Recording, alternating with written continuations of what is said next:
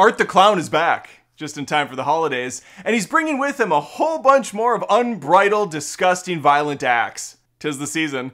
I already reviewed Terrifier 3. I thought it was pretty fun. I thought it was disgusting. I thought it was everything I kind of look for in the movie. Minus some of the scary aspects I thought the other two movies delivered better on. That tension was missing in this third one. But what it lacked in the tension, it made up for in the laughs. Made up for in the smiles. And that's really the best gift you can receive on Christmas. Let's talk about Terrifier 3 in a spoiler video.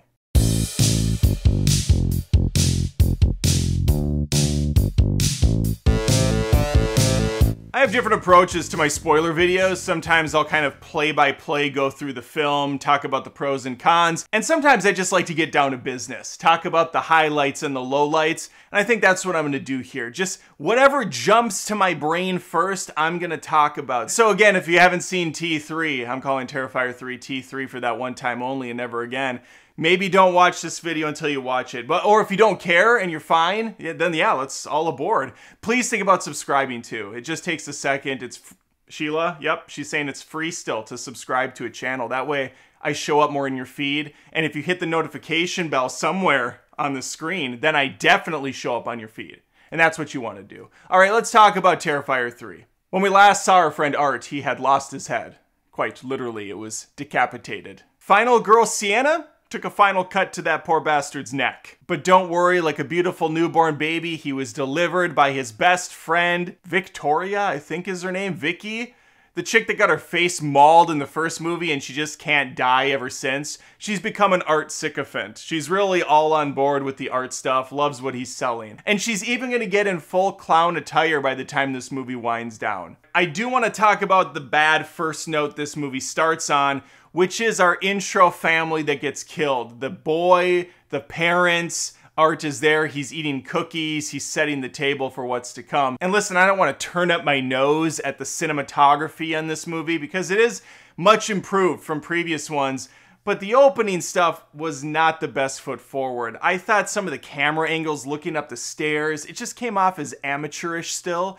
And a movie that's definitely upped the ante in terms of the gore and what it's able to showcase, it felt like the B team was working on that beginning scene. Like they threw it in late in the game and they're like just rushing to get it out because you have to have that initial kill.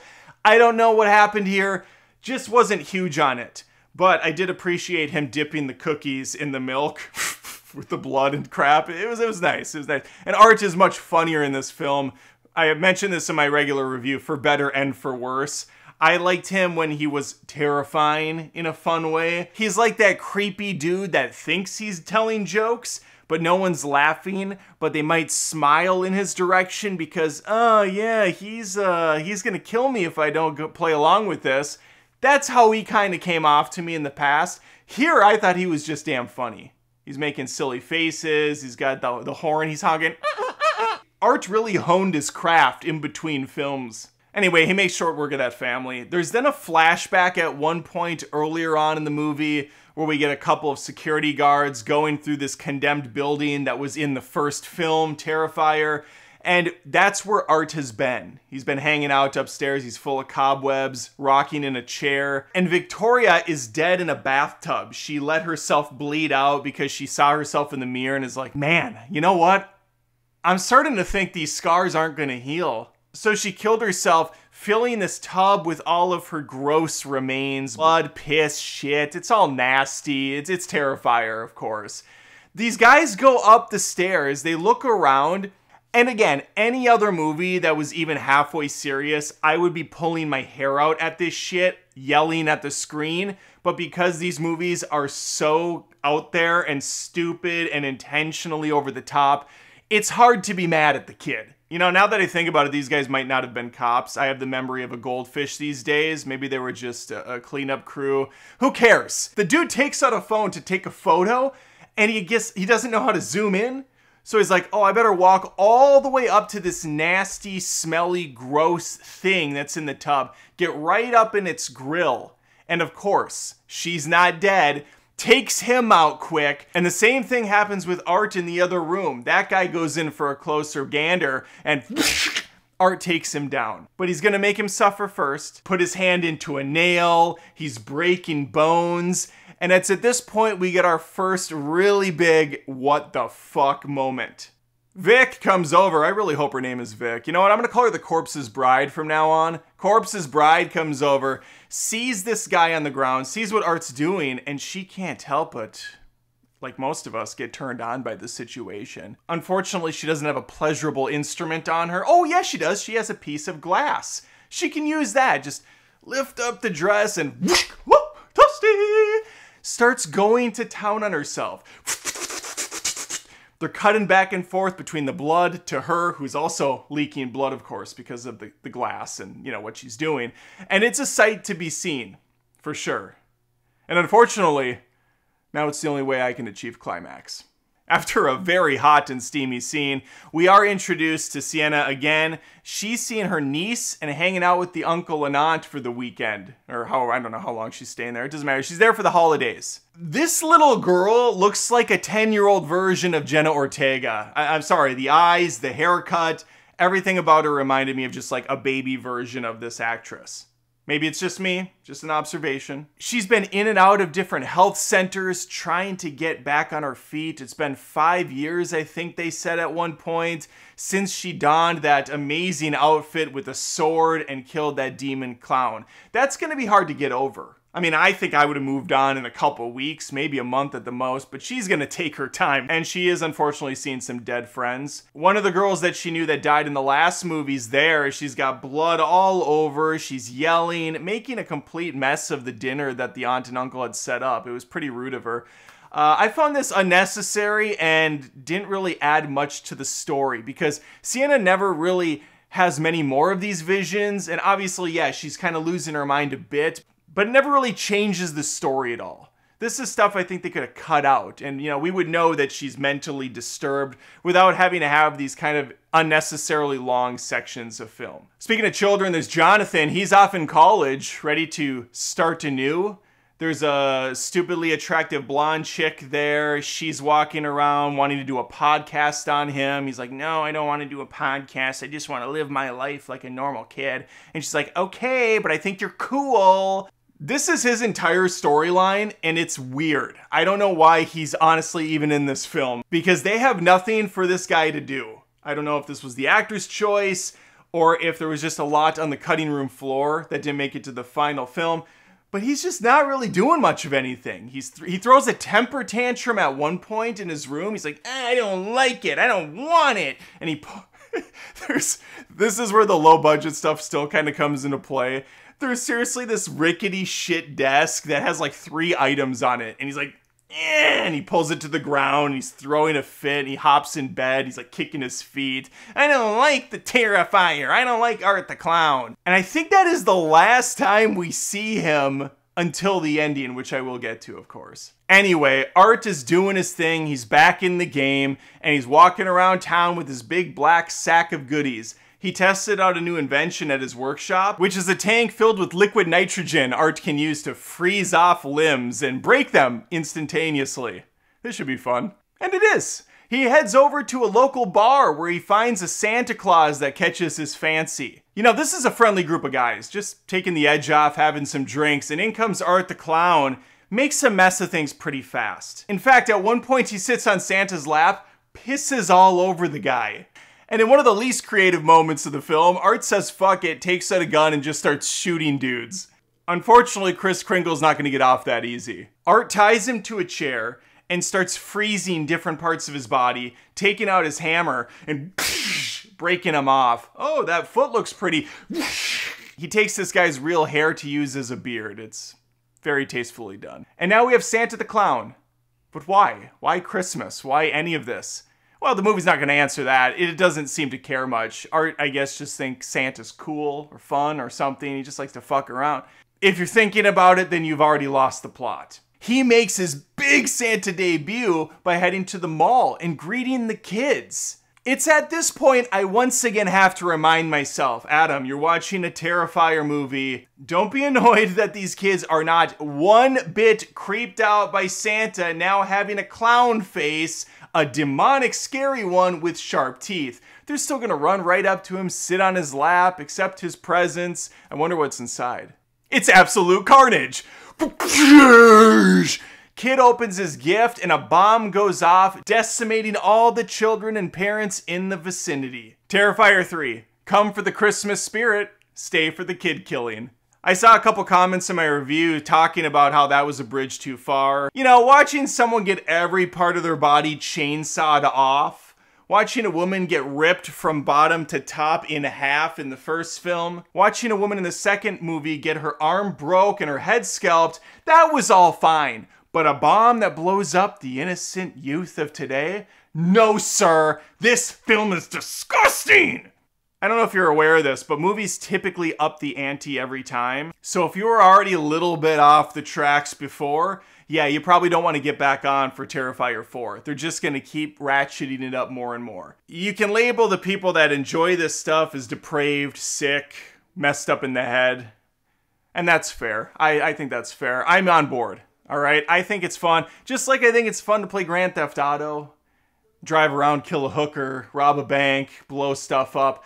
Like, it's not the same thing as doing it in real life. I know some entities would have you believe that, oh, this person played violent video games, that means they're a serial killer. No, I don't think so. It's just another outlet for people to escape their probably miserable existence and head into somewhere wild and out there. You're watching things that you would never do or see in real life, and you're like trying to wrap your head around how insane this all is. And I will say, as another aside, the makeup, the visual effects in this film are top notch. These movies don't have Joker 2 budgets, but they are doing so much more with what they have. Everything looks impressively real, and so that adds another layer when you're watching a guy in a shower get a chainsaw up the ass and ripped to the back of his head. You feel it. And don't worry, they're not going to shy away from flipping that guy over, showing you the sack and all, and ripping right up the other way. We can talk about that scene, I suppose. Art heads on over to the college to find Jonathan at one point, and the podcast chick and her boyfriend are in the showers at the college. Now, I haven't been to a college in quite a long time. When I was at one, they didn't look like these. Are there seriously showers out there that have see-through glass as doors? I grew up at the wrong time. Well, this one does, and Art is attending school for the day. After taking a leak and oddly washing his hands, which I was impressed with. You know he masked up during COVID. He heads on over to the lovebirds who are making passionate love in the shower facility, which is borderline impossible if you ask me. Art rudely crashes the party by busting a chainsaw through the door and cutting right into the podcast girl, cuts her in half. The guy tries to get away as he's dismembered, and, well, the rest is, as they say, history. I already spilled the beans a little bit earlier. All right, if I could just fast forward to the end of the movie. Beep.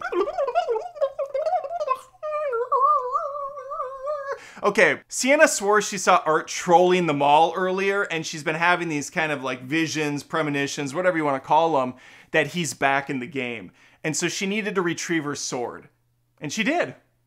Pretty much off camera, which I thought was odd. She went back to the Terrifier to get the sword. None of that's shown. They just, I don't know. Apparently it was just sitting out like Excalibur in a rock and she just pulled it and walked away. Told you I'd be all over the place. She also had a flashback where we get to see her dad drawing her as a warrior, and I didn't care about any of that. But anyway, we're at the final moments. Art and Corpse's bride are there and they come bearing gifts. Aunt and uncle are tied up and Sienna tries to fight off Art but is unsuccessful. She also gets put in a chair. And this is where shit really goes down. The uncle gets killed. It's violent, but it's at least quicker than what's going to happen to the aunt. This is a brutal scene in the movie, arguably the most brutal. They've been showing rats throughout this movie to a point where I even noticed and was going, what's with the rats? Is this a foreshadow? It was a foreshadow because they brought the rats with. They take a tube, whoosh, they jam it into the aunt's mouth, whip up the mallet, whoosh, whoosh, right in her grill, and then they put a rat inside. And oh, if it tries to escape, it can't because we got a blowtorch. Torches the rat into her mouth and down her throat where it's wiggling around. Thankfully, don't kill everyone in this scene. They do cut her throat, letting the rats spill out and scamper away once more. I appreciate that Art isn't an animal killer. I respect that. Thank you, sir. Let me pump the brakes for a second. Before he killed the aunt, he showcased the present that he brought. Pulls up the top to a gross skull of what is supposedly her little daughter. So the last thing she sees right before she dies is what's left of the face of her own child. Happy holidays.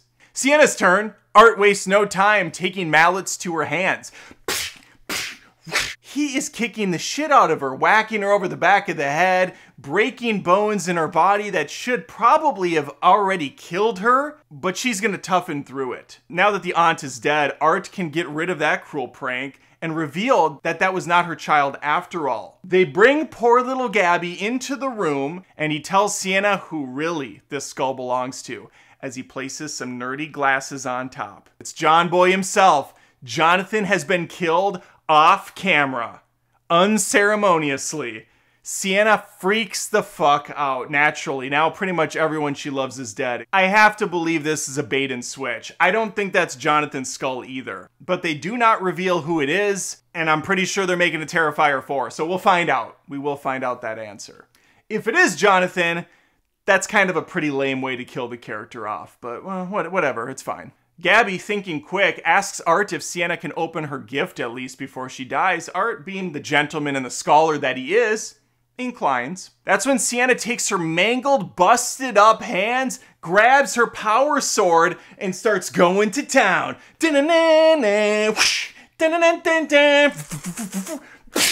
She kills the corpse's bride, who turns into some acid blood like she's a freaking xenomorph, melts the floor away, opening up that gateway to hell. Gabby starts to fall, but Sienna grabs her sword, springs into action, reaches down, and Gabby hangs onto the handle. That means Sienna is hanging on with her bare hands to the blade. It's cutting them up. I don't know how this woman is even managing to hold on as long as she did.